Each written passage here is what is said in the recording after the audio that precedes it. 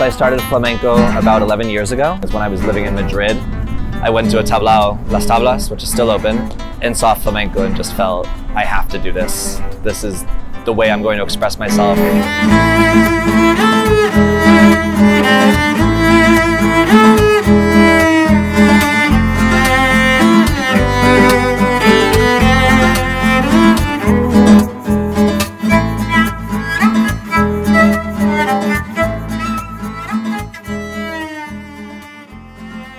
My first maestros, I started off at Flamenco Vivo for one of their short sessions, and so Leslie Roybal was my first teacher, and then Juana Cala took over for her when she took a leave for a little bit.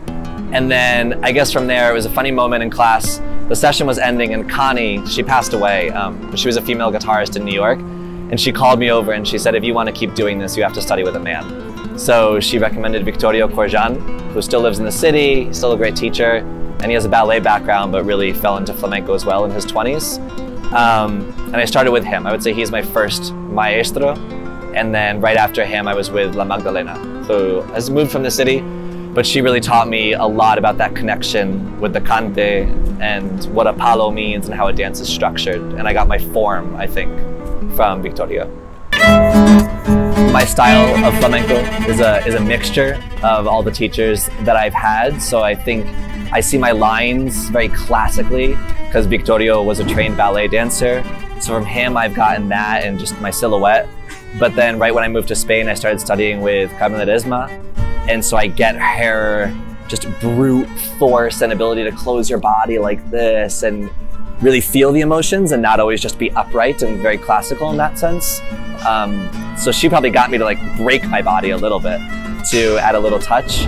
And then I've gotten really inspired from Marco Flores, I guess to like encapsulate the trinity of my style of a modern look. So separating some of my fingers, using my hips more, the way I move my body in between like a feminine and a masculine way, and looking for those mixtures. So I think I have a respect and a reverence for the classical style and what that traditional looks like, while also recognizing I'm a body and a man in 2019, and I don't need to, nor can I dance the exact same way that people used to dance in 1930.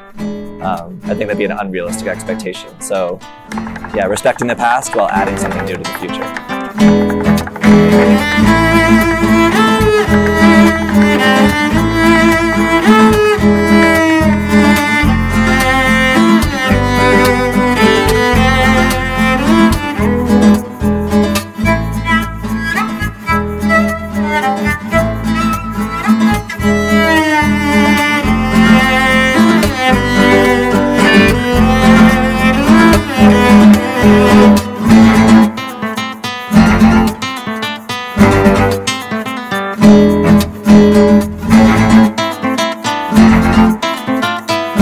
My go-to palos, I think, for performance, like most dancers, are alegrías and then cientos tangos, and both for different reasons. And I think whether I'm happy or I'm sad or whether I'm feeling a certain way in any day, you can dance either. So if I'm really, really sad and looking for that boost of happiness, then I'll go head first into an alegrías and just sort of fake it till you make it.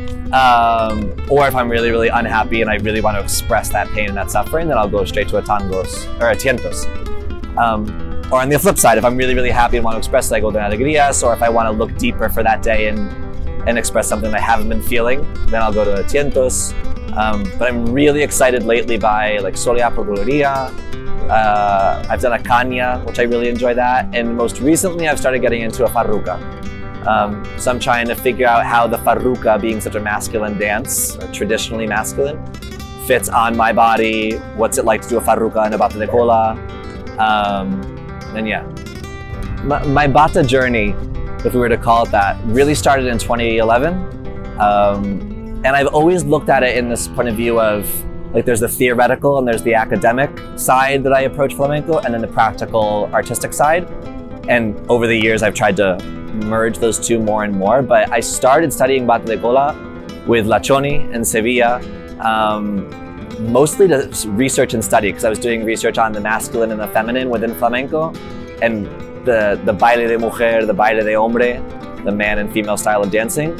And so I just took it as like an ethnographic project of, if I'm gonna write about men currently dancing with the bata, then I should take a class dancing in the bata to understand how it moves more. So it was a little bit more of like an investigative approach at first. And then I view the bata in some ways like a person. So over the years, we've developed this friendship and getting to know it more on a personal level. So then not only how am I going to do the moves in the bata, or how am I going to move the bata as my teachers have moved it, but now how do I move it, and what emotions do I have and what style of dancing do I have that I'm going to apport something new and different to this bata that suits me and fits my body.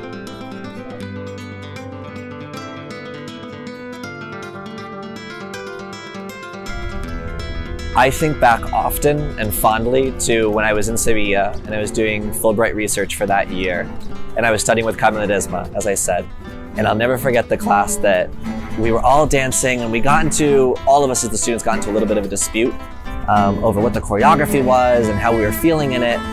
And she, with the most aggressive kind of love that I can imagine, I started crying because she was yelling, but it wasn't in an angry way. It was like a yelling out of love.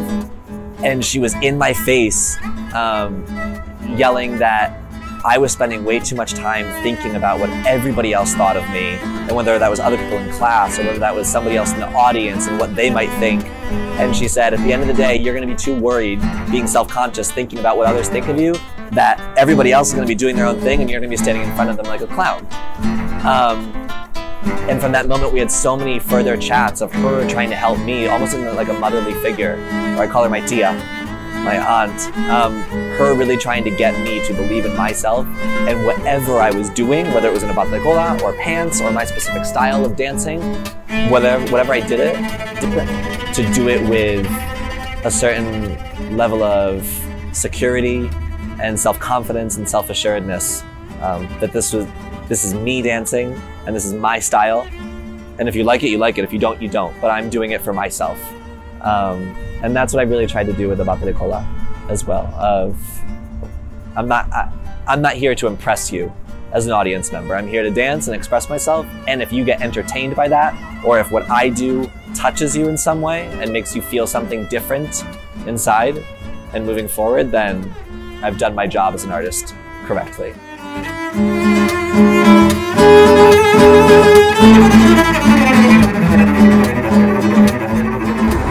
Thank you, Ole Ole Flamenco, for putting a spotlight on my career and the other flamencos in New York City. See you soon.